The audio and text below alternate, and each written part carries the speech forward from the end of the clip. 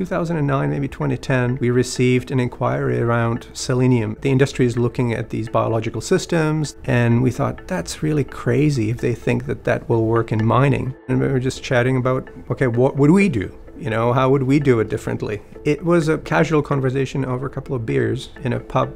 And the concept was really on a piece of napkin, and we took it from there. My name is David Craddockville. I'm the CEO and president of BQE Water.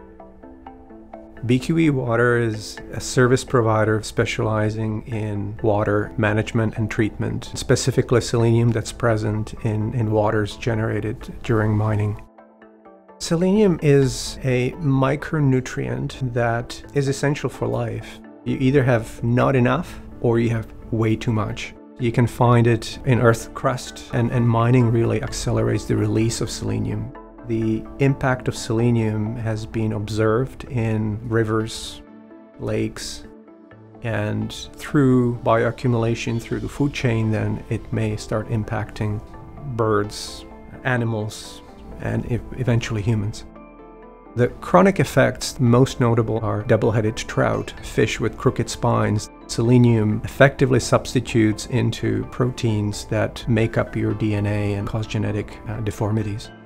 Our approach to removing selenium from water is purely physicochemical. The two products of our approach are clean water and a solid residue. I do believe that over the next decade, there's going to be a major push for decarbonization of the world. All of those new technologies have to be supported by metals. Our role is to make sure that these projects are not going to get shut down, and that we can actually demonstrate that those new mining operations can come to life and operate and produce in a way that is truly acceptable to our society and meet all the modern regulations. You can have technically brilliant solutions, you can have fantastic ideas, but in order to actually convert them into reality, you truly need a lot of people with different skills, different backgrounds, but all pulling in the same direction. I think that's what BQE is. It's a combination of that creativity, intellectual freedom, as well as the knowledge of the industry. It means a lot for us to be winning this award. It took us 8 years.